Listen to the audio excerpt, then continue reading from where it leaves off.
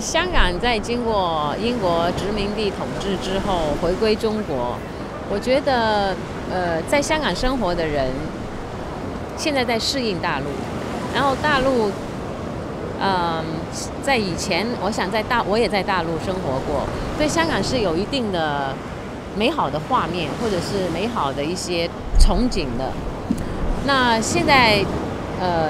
两边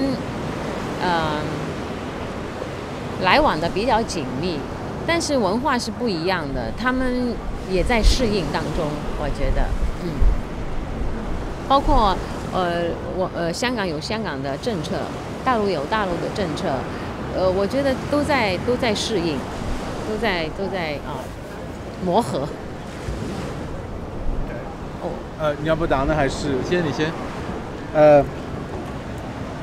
Actually, Carina grew up in China, so she understands this whole, like, when you grow up in China, people have an aspirational kind of view of what Hong Kong is like. And so even now that we are connected, Hong Kong and China is connected, she sees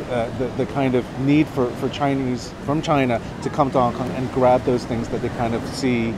what they don't really have. And the thing about that is, even though there's a bit of a cultural clash, over time